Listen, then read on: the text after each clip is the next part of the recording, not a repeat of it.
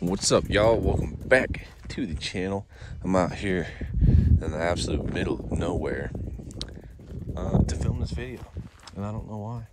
Anyway, old Silverado here just got some new rubber.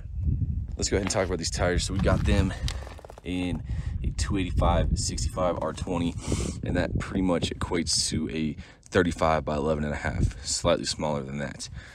Goodyear Wrangler Ultra Trains. This is the exact same tire that I had on my old truck, just in a bigger size. And the real question is, do they fit? Honestly, like I said in the other video, I don't know what lift is on this truck. I think it's a 2-inch level. It could be a 3-inch. I don't know. Regardless, no, they don't fit. They do. They rub on this plastic fender or rock guard back there, and also in the front here. But honestly, it's not a huge deal.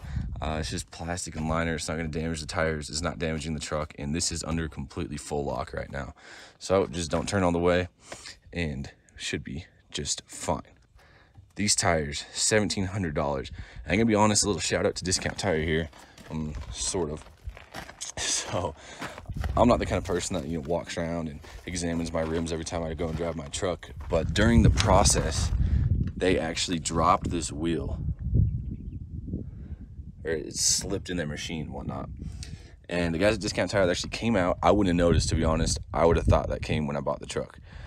They came out, they said, hey, your wheel slipped, we can buy you a new wheel, or we can take some money off your tires. So shout out to them for being completely honest about it. I feel like some other shops would be like, oh, you know, if you noticed it, which I honestly don't think I would have, it would be like, oh, that was there, you know, when you brought the tire in. So anyway, it's a little scratched up. I really don't care that much.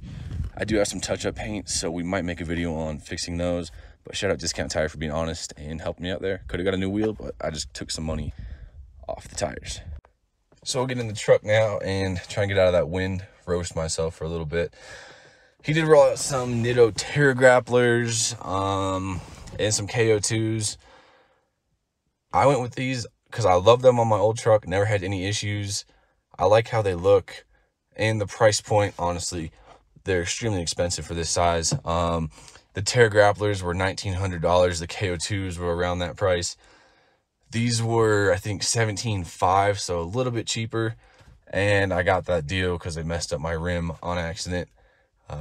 You know, and mistakes do happen. They're not super loud on the road. They are just fine, good grip. And I ran these exact tires on my old truck in the wintertime, and they were pristine. I actually didn't use four-wheel drive all winter, living in the mountains in Colorado. And I'm hoping that's the same case on this truck. But this truck does have auto four-wheel drive, and it's just a button press away, whereas the old truck was the old shifter on the floor. So it will be easier to run four-wheel drive in this truck. See it nice and wide. Like I said, I think the closest is a 35 by 11.5. I think 34.6 by 11 point something. I can't remember if it's bigger than 11.5 or smaller than 11.5. Yeah, and unfortunately, if you look down there, if they stick out, it's maybe half an inch.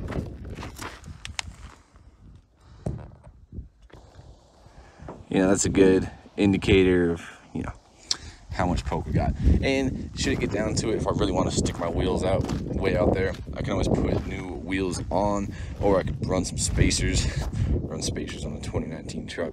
That'd be kind of funny. There's options though. You know, you can always stick them out if I really want to. But these tires, hopefully, are gonna last for quite a while. So anyways, to sum up, now on the truck, we have 35s. I'm going to call them 35s. Everyone get mad about me calling metric size tires 35s. Anyway, we got 35s on the truck. We have a Delta Series, 50 Delta Series muffler, 2-inch lift, level, 3-inch lift.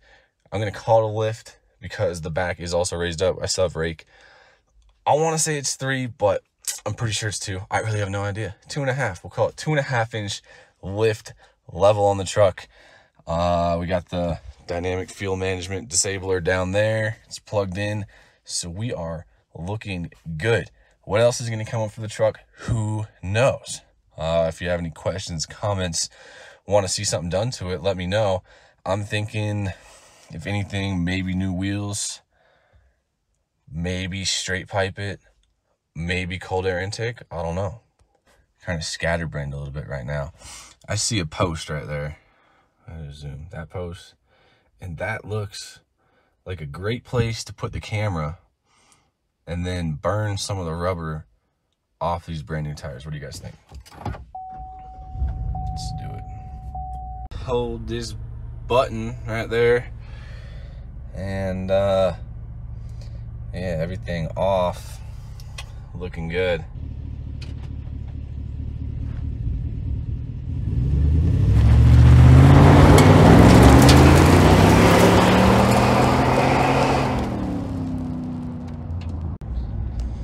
What's up, y'all? So as I was driving away from filming that video, I thought of a couple things that I failed to cover.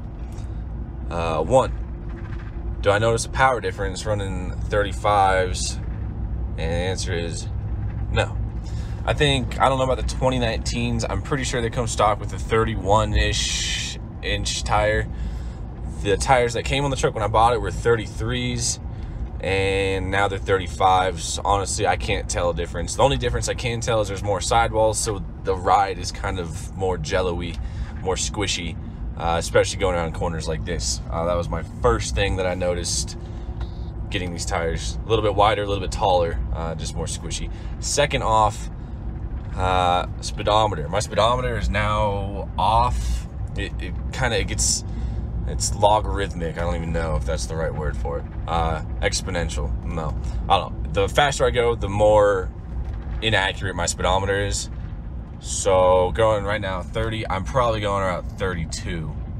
However, when I was on the highway the other day, I had my cruise control set to 80 and it felt a lot faster. I downloaded an app on my phone. I was actually going about 88. So it's off, I would say, by about 6 miles per hour average. Like I said, I drive past those speed signs occasionally, going 40, and it'll say like 44. So that would make sense if I'm going twice as fast for it to be twice as, all right, what the hell is going on here? Twice as amplified. So let's take a turn here.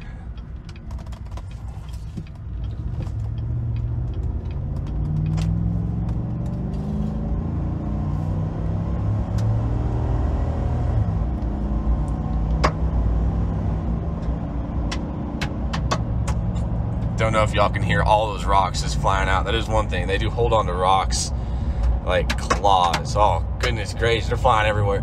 Anyway, yeah, speedometer is off by a little bit. I am using my phone to film this. So real quick, let's set the cruise to 60. Now I gotta turn it on first.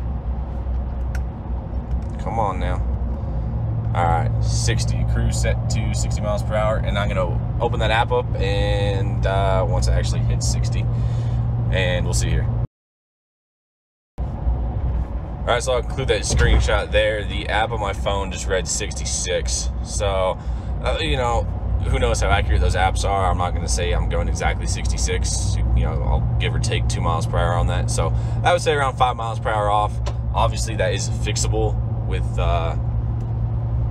just a quick thing you plug in. I don't know if the dealership will do it,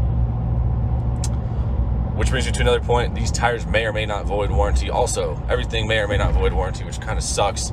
However, if I go to the dealership with the blown up differential or something wrong with the transmission, I think they reserve the right to say I'm running oversized tires and that they won't service it. I think you can do 3% bigger than the original. Anyway, those are just some afterthoughts of filming that video. I need to recalibrate the speedometer. May or may not void warranty. We'll keep you updated on that. And yeah, that's it for now. Thanks for watching, guys. See you in the next one.